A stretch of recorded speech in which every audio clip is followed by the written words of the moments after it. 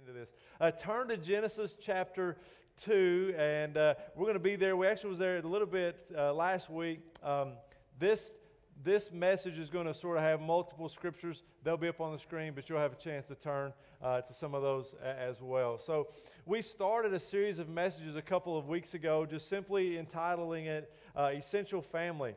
And we're covering a variety of issues that are pertinent to families, maybe marriage. We talked about fatherhood, discipling your children coming up, and we've said you don't have to be married. You don't have to even consider yourself to have a big family or even any family. You can be single, and we know that when God's Word is proclaimed, He tells us, He assures us that His Word doesn't go out void, right? And so we know when we come to worship with an open heart, a ready ear to listen, God is going to speak. And so that's my hope and prayer that He would do so as He promises He will. But today, let me just show you my cards right off the bat. This is going to be a message about sex. And this is going to be more far-reaching than your 7th grade, sex ed class. Today, I'm going to show you the biblical picture of sex. Try to look to see what God was up to as He created this.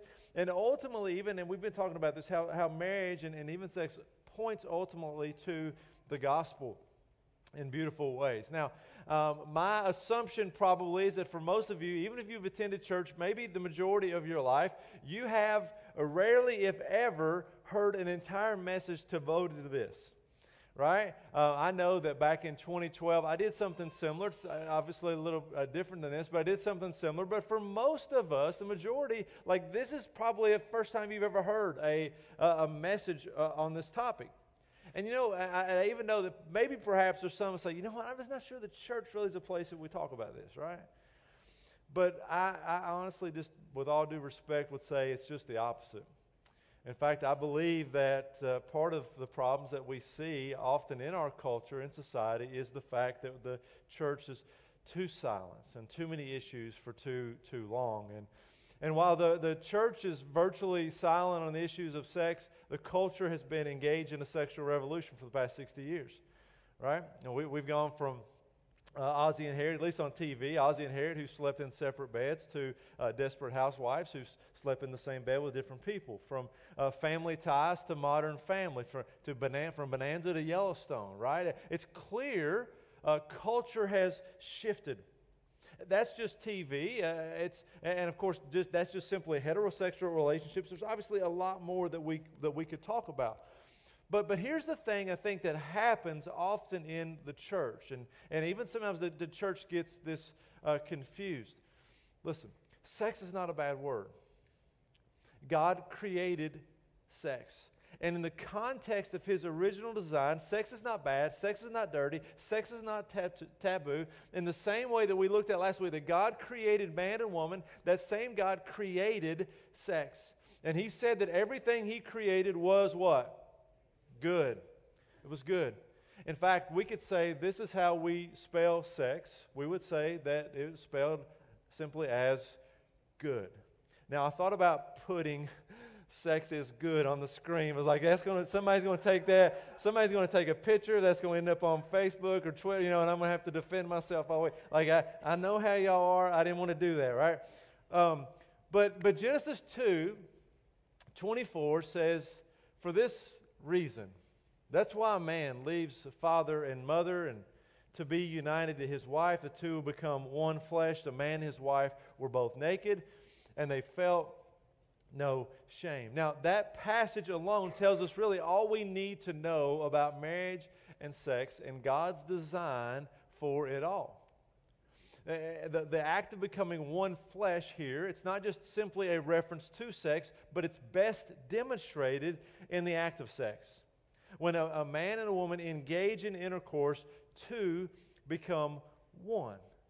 And by the way, this is one of the reasons that marriage that sex outside of marriage can be absolutely detrimental. Because the act of sex, by design, it draws you into deep union with another person. And when that union is just casually done away with, or it's just casual, overall, it causes many, many problems. It hurts immensely. I think of it, described it like this before. Think about a piece of plywood. Okay, with a piece of plywood, you know how they make plywood. You take two pieces of wood and you put them together. So with plywood, you have a piece of wood that's sort of relatively weak on its own, but they retain their individual characteristics. But when you put them together, they make something new. Now, have you ever tried to tear a piece of plywood apart? Maybe not, but you can do it. You can do it, but you can't do it without tearing it up and harming the original piece. In the same way, that's the union that sex creates. It's a bond to come together. That's why Paul in 1 Corinthians 6, he's talking to the church about sexual immorality that's going on, and it's rampant in this culture. In fact, there was like temple prostitution going on in the city of Corinth. And so these believers are actually engaging in this. And listen to how Paul describes this. You don't have to turn this. This will be up on the screen. In 1 Corinthians 6, he says, "Don't you know that he who unites himself with a prostitute," of course, just giving the example here, but it can be any person. A prostitute is one with her in body. For it is said, the two will become one flesh. To become one flesh. Now, in a world that wants to tell us that sex is just this physical act between two consenting adults, hear me out, nothing can be further from the truth. During the intercourse, two become one. This is by God's design, physically, emotionally, spiritually, all together. And this is one of the reasons why God reserves sex for marriage. It's bigger than just pleasure. Okay, now we're going to talk about pleasure here in just a moment. It's part of it, but God gave this gift for more than just that. In fact, that's part of the reason why we would say that, and we'll see this in just a moment, that sex is self-giving. The late Tim Keller said, it says non-verbally, "I belong exclusively to you." I belong exclusively to you. In fact, and what we understand as we see how God sort of helps us to see all of this. In just a few moments, we're going to take communion together, and really, communion to the life of a believer is what the act of sex is to husbands and wives. When a husband and wife come together, they're renewing their covenant that they're made. They're renewing their covenant each time, saying, "I pledge my life to you. You are mine, and nobody else." But the world's made it a dirty word, right? The world's made sex a dirty word. It's a $1 billion industry. Do you know that? God intended sex to be beautiful and good, but that this is what happens when we fail to steward His gifts properly. Right? God can give a gift, but if we don't steward it the right way, it can become less than good. In fact, here's what happens. Because we're not stewarding this gift God gives us, we lose an O in sex, and sex becomes God. It's sex as God. And isn't that the prevailing message in our culture today? We are told that pursue sex at any cost. And what happens is it becomes this appetite, this monstrous appetite that we have to feed. If you're single, the God of sex convinces you that you don't need to wait until you're married. Why postpone pleasure? You deserve it. And besides, that's what everybody else is doing anyway. And young people and old people, we hear this message every day. It's unrealistically for you to wait until you're married, right? Try it before you buy it. And you buy this lie of Satan, and it creates a regret. It creates pain. And then one day you do get married, but with this God of sex, if that's been your God, you're married even, and guess what happens? Instantly, that's not all fixed. No, you discover that God of sex is now standing between you and your spouse. It's still there.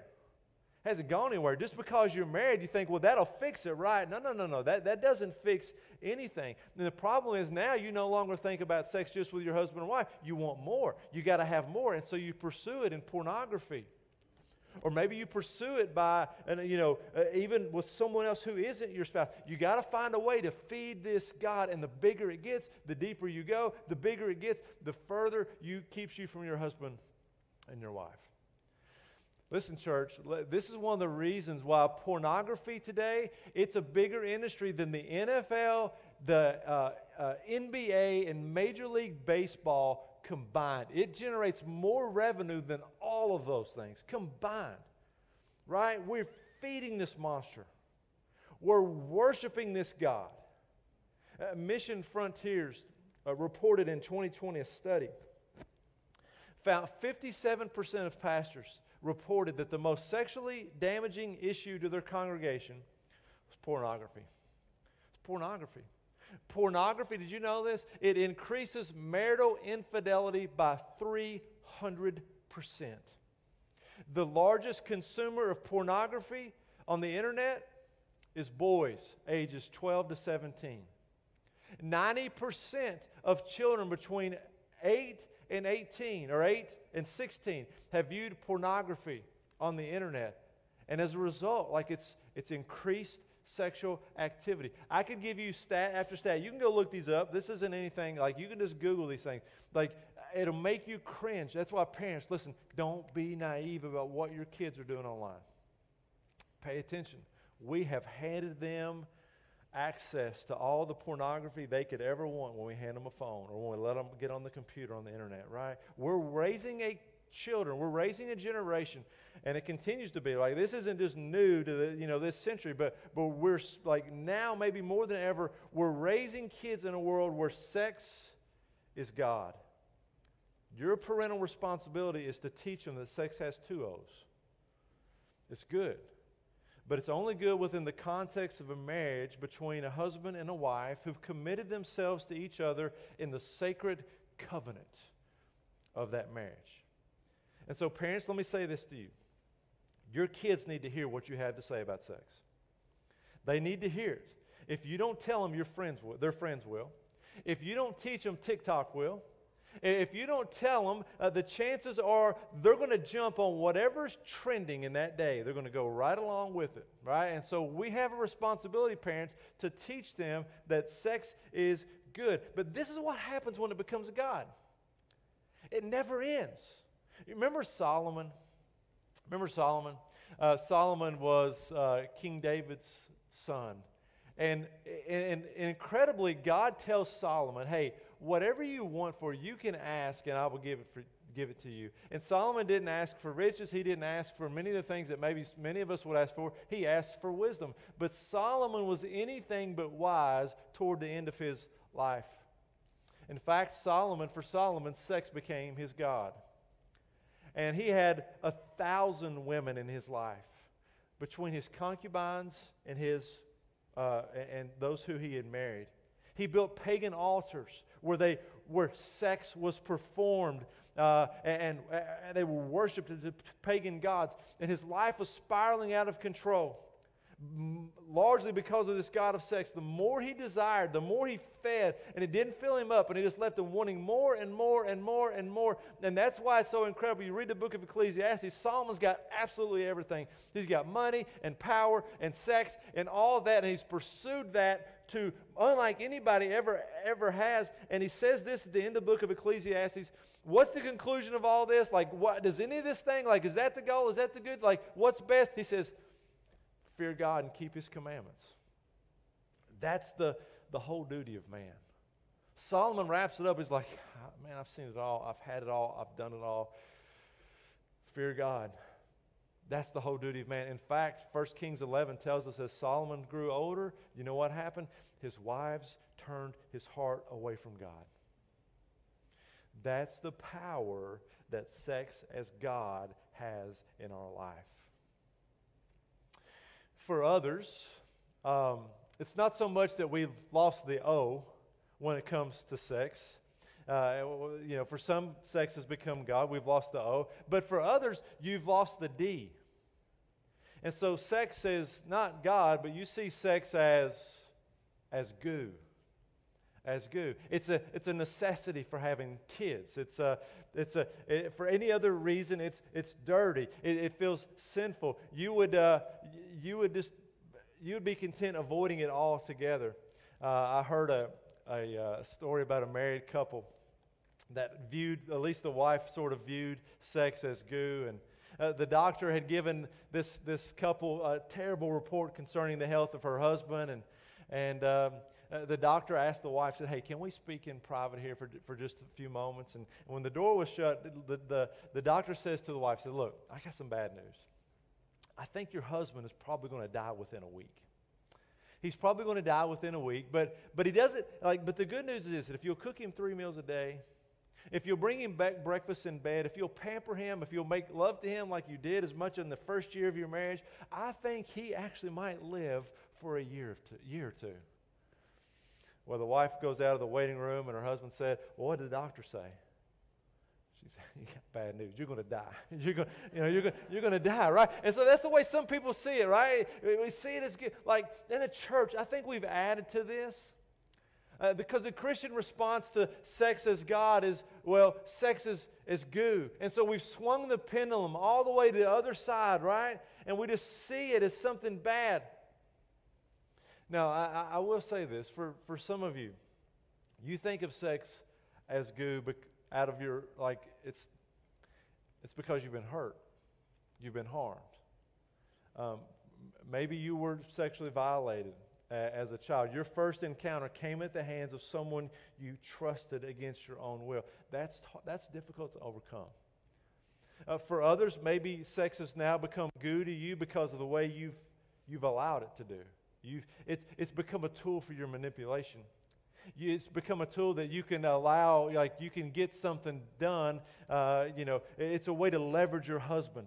It's a way to leverage your wife if you want them to do something. Maybe it's just a manipulation tool for you. But here's the problem with both those spellings. When sex is your God and you're married, your spouse is just an object. He or she's a means to an end. When sex is goo, if you're married, your spouse is an enemy. And you use it like that, in both cases, true intimacy is going to be absent. And here's what happens. Satan will come along and he'll capitalize on your misspellings of these words. And he'll drive a wedge between you and your spouse. And that wedge will cause major, major problems for your marriage. So why did God give us this? What is all this about? What's the purpose of sex? This gift in marriage. Let me give you 3 things, and this is going to be three P's, right? A good preacher alliteration going on this morning. So the first one simply is this. And I don't think they're going to be up on the screen, but the first one is simply this. It is for pleasure. Pleasure. Proverbs 5 says this. May your fountain be blessed, and may you rejoice in the wife of your youth. A loving doe, a graceful deer. May her breast satisfy you always. May you ever be intoxicated with her love. Some of you are thinking, that's in the Bible, right? I didn't know that was in the Bible. Are we going there? Well, you just wait until I read a passage here in just a minute. Then you're going to some of you are really going to sit up and finally start listening here in just a minute. But what a great prayer to pray. As you age, Lord, may I be satisfied always with my husband. Lord, help me to always be satisfied with my wife. May I be intoxicated by her love, by his love, and nothing else. Lord, may sex never be my God. May it be may I never be drunk by any other means. That's pretty clear, right? The Proverbs author here is talking about this blessing of intimacy with your spouse. You think that's steamy? Let me give you one more. Turn to, and I'm going to let you turn this time because you may not believe me if you just see it up on the screen. This is going to be in Song of Songs in chapter 7, or the Song of Solomon maybe. Turn there if you want to, or maybe you can trust me. Hopefully you will. But either way, this is the most erotic book in Scripture. And what we're going to see here is you get this blow-by-blow description of Solomon making love to his wife, not once, but twice. And after this erotic dance she performs, he encourages her verbally by telling her how attractive she is. He starts at her feet and he works his way up. And so listen to what God's Word says. In chapter 7, verse 1. How beautiful your sandaled feet, O princess daughter. Your graceful legs are like jewels, the work of an artist's hands.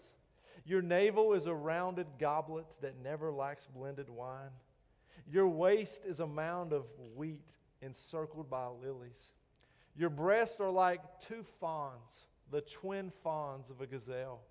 Your neck is like an ivory tower. Your eyes are the pools of Heshbon by the gates of the Bath Rabbim. Your nose is like the tower of Lebanon looking toward Damascus. Now, I don't know if that pickup line translates today, but you can try it if you want to. It worked for his wife. Verse 5, your head crowns you like Mount Carmel. Your hair is like royal tapestry. The king is held captive by its tresses. How beautiful you are, and how pleasing, my love, with your delights. Your stature is like that of the palm, and your breasts like clusters of fruit. I said, I will climb the palm tree. I will take hold of its fruit. May your breasts be like clusters of grapes on the vine, the fragrance of your breath like apples, and your mouth be like the best wine. All right, some of you are thinking, I found me a book in the Bible I'm going to read finally, right? Finally got something. I'm going to go home and read that, right? It's this incredible section of Scripture. All right, and this, and I read you didn't even realize that was in the Bible, but he's literally saying that he wants to make love to his wife. And I guarantee you that the conversation didn't start with, hey, I'm ovulating, let's get this over with, right? He's saying, this isn't just an effort to make kids. The husband here and his wife, they're exercising one flesh. And they're coming together to steward and enjoy this most intimate and beautiful act that a couple can engage in. And it was purely for the sake of pleasure. When sex is good, it produces pleasure for both of you. But here's where I think we get this wrong. And young people, sir, you don't have to be young. Single people, just listen up, right? It doesn't regardless. Here's where I think that we get this wrong so often. We make romance and eventually marriage primarily about our sexual attraction. And what we do is we hope friendship will grow out of that. You tracking with me?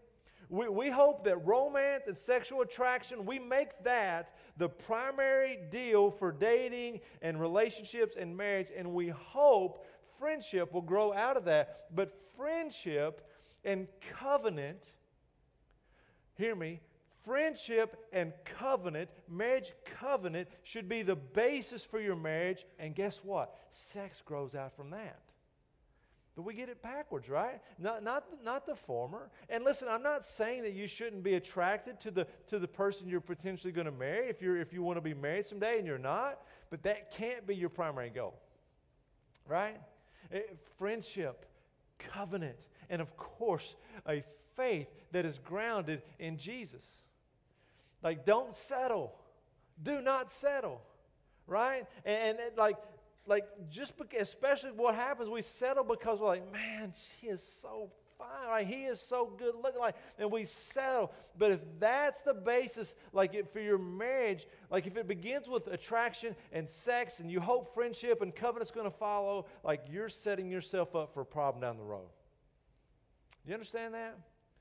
God gives us this gift. It's a beautiful gift. It's for pleasure. Secondly, He gives it to us for procreation. Now, I'm going to not labor on this at all, okay? But God obviously gives us sex as the means in which the life is created, right? And so the very first command that God gives Adam and Eve was to be fruitful and multiply. This is oftentimes this is referred to as the cultural mandate.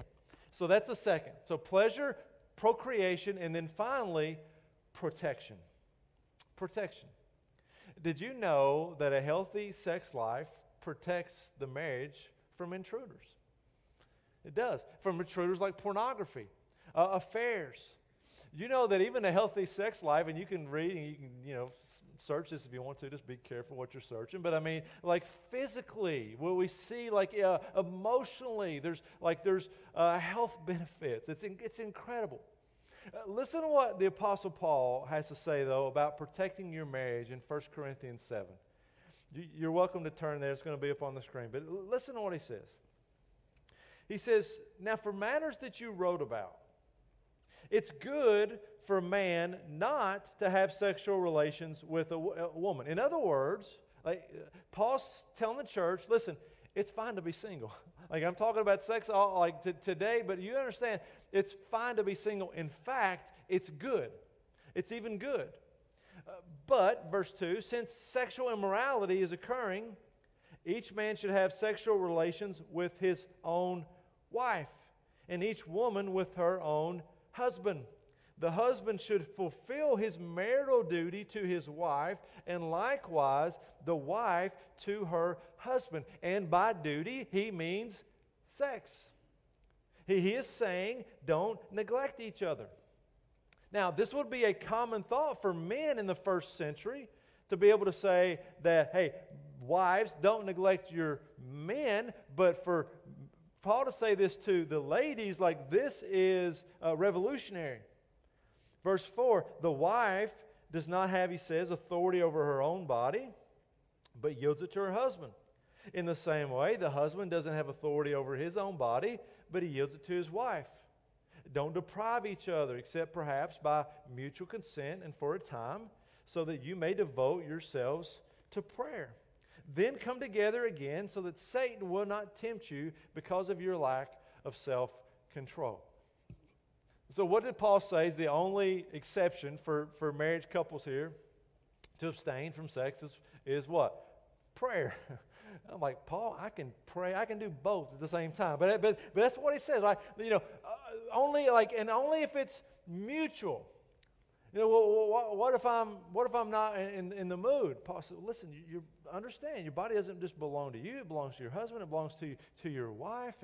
And again, some of you are thinking, I'm glad I came to church today because I got a verse, right? And I'm glad I came to church today to hear all this. Thank you, Lord. But listen, God's word is not a weapon to wield.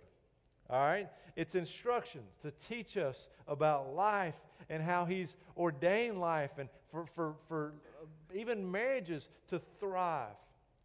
And listen, this is why we have to understand, church, this is why all of life is connected to the gospel. Even the act of sex reflects our relationship with God. How? Well, that's what Paul's telling us here. In Ephesians 5, what's he say? He says, husbands, you love your wives as Christ loved the church. It's connected. Your relationship with your spouse is connected to your relationship with God. It's connected. Now, here he says, husbands and wives, it's not just about yourself. Sex is self-giving, not simply about being in the mood. It's serving. It's putting the other person ahead of your own. See, church, and listen, this is the one thing I hope that we always understand and we try to grasp, is that every aspect of our life should reflect this new reality of who we are in Christ. Everything. But let me just say this, because I know somebody's going to take me out of context here, okay? And there may be some confusion. This works both ways. We are called to be sacrificial in life with our husbands and wife, even, Paul says, in the bedroom. But understand this, if Jesus is front and center in your life, you will never demand that your spouse do something that he or she doesn't want to do.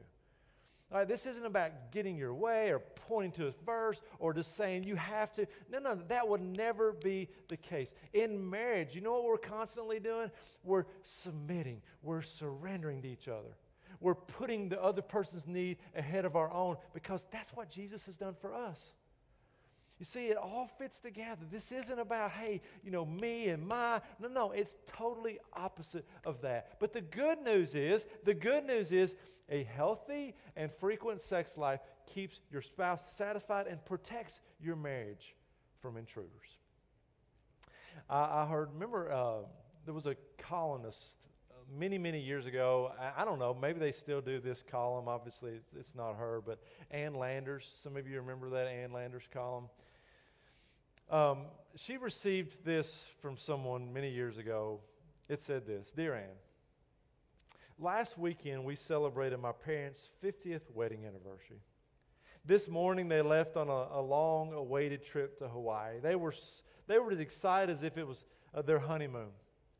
You see, she said, when my parents were married, they only had enough money for a 3-day trip, 50 miles from home, and so they made a pact that each time that they made love, they'd put $1 in a special metal box, and they'd save it for their honeymoon, or they'd save it for a honeymoon in Hawaii on their 50th year wedding anniversary.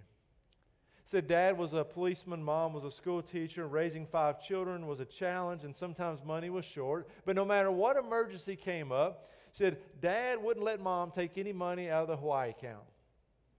She said, my parents were always very much in love. I can remember Dad coming home and telling Mom, I got $1 in my pocket, and she would smile and say, and I know just how to spend it. And when the children were married, she said, Mom and Dad, they would give each other when the children got married, their parents gave them each a small metal box, and they let them in on their secret. And she said, we found it inspiring. Mom and Dad, the person wrote in, said, never told us how much money they managed to save, but it must have been a considerable amount because they cashed in those CDs, had enough for airfare to Hawaii, plus hotel accommodations for 10 days, and plenty of spending money. And the night before they boarded the plane, Dad winked at us and said, tonight we're starting an account for Cancun. Isn't that a beautiful picture, though? Like, that's the way God intended sex to be. Intimate, beautiful, compassion, frequent, loving, pure, enjoyable, all within the confines of a covenant relationship between a man and a woman. Good. Few statements, and I'm going to wrap it up. All right? Few statements. First, listen. You can live your entire life without sex and be in great company. Please don't misunderstand this. You can live your entire life and be in great company. Jesus never had sex. Jeremiah, John the Baptist, Elijah, likely the Apostle Paul. We're not 100% sure if he was married or not at some point, but sex is not a need like food and water. You're going to be fine without it, all right? I've been talking about this gift. We need to understand this gift. We need to know what it's like. But you're going to be fine without it, okay? So, first. Second, how you handle sex will either confirm or contradict about what you say you believe about God.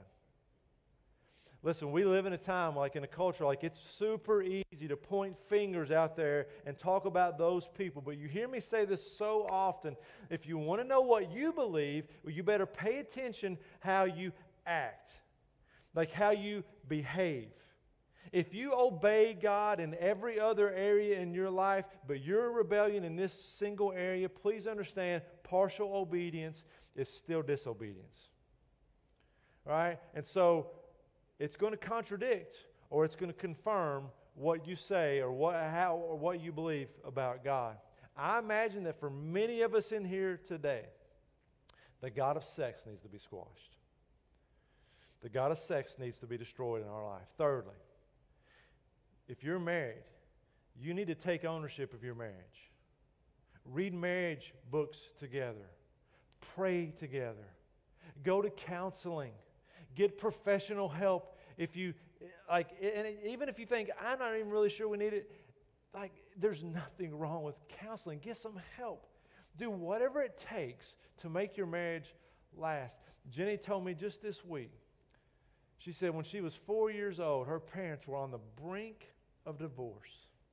They were dealing with some things that just seemed like the best solution was just to simply let it go and part ways. But they took ownership of their marriage. They went to counseling, and they celebrated 50 years of marital bliss this past week. Take ownership of your marriage.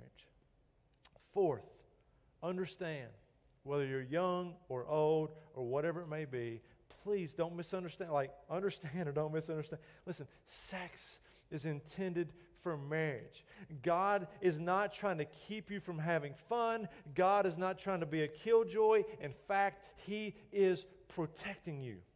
He is protecting you from using this in a way that will ultimately harm you. It's intended for marriage because it demands a total commitment to each other. It demands a total commitment to each other inside this covenant relationship. Adam and Eve, what's the scripture say? They were naked but unashamed. And then finally, even God's design for sex and ultimately marriage, it points us to the good news of Jesus Christ. It points us to the gospel. What do we often, or what does Scripture often refer to, and we've even heard it this morning, the church. It is the bride of Christ. She is the bride. That's why when we talk about the church, we refer to her as a she. She is the bride of Christ. And Jesus has died for His bride. He died for His bride. He's totally committed to her, even though often it is one-sided. And what has He done? He's made an exclusive covenant with His church. And out of that covenant comes all of those things that are true about marriage today, even sex, right?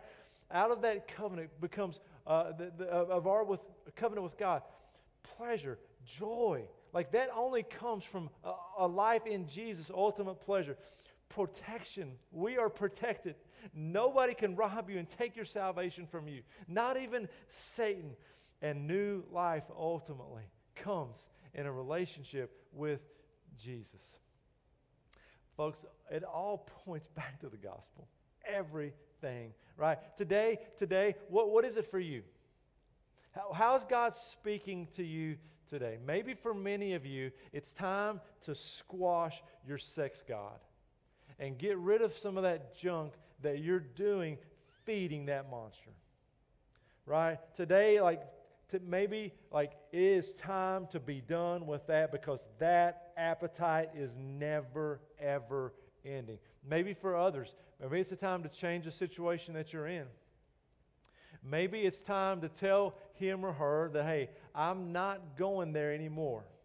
You know, I'm waiting as God has designed all this for marriage. And that's a hard pill to swallow if you're in a dating relationship. But if he or she is not good with that, then you're wasting your time with them anyway. Or maybe today, if you're single, or maybe you're married, you don't have to be single, regardless of if porn is a problem. It's time to say, you know what, God, by your power, I'm gonna that chain, that thing that has had me in bondage. I'm surrendering that to you today. Listen, you will never find the intimacy you were created for in a video. You need to repent of that sin, expose it to the light. Secret sin just keeps being a temptation more and more. The good news for all this, though, church, is that we serve a God who's big enough to cover us and to give us grace in multiple areas where we've absolutely blown it. And every person in here has blown it to some degree, and it comes to this subject.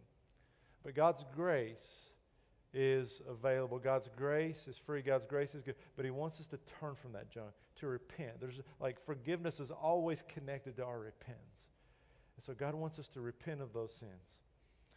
Maybe today that's an area, wherever it may be, that we trust God for in this. Well, I'm going to have a word of prayer, and then we'll go into a time of decision. And again, if it's something today that you want to expose to the light and come forward, maybe even publicly confess where you feel like you've fallen short, well, I'll let you do that. Share maybe what God has done and what God continues to do. Or maybe you just come forward I'm happy to pray with you. You're able to come forward for prayer on your own if you want to do that, whatever it may be. Let me pray for us, and then we'll move into our time of decision. Let's pray. Oh God, we're amazed at how good you are. We're amazed at how you've made us, how your creation, Lord, even sex points us back to the gospel. But Lord, we have not handled this well. And Lord, I know that every person in this room, we've failed in some degree. Lord, you even tell us that if our eyes cause us to lust, that we've committed adultery. And so every one of us, Lord, we've fallen short, but that's why we just rely on your grace. And Lord, but I don't want to just simply just ask for forgiveness, God, but may our hearts be turned to you today. Completely, full surrender. So Lord, work on our hearts even as I speak. God, I just pray that you'll work in their lives.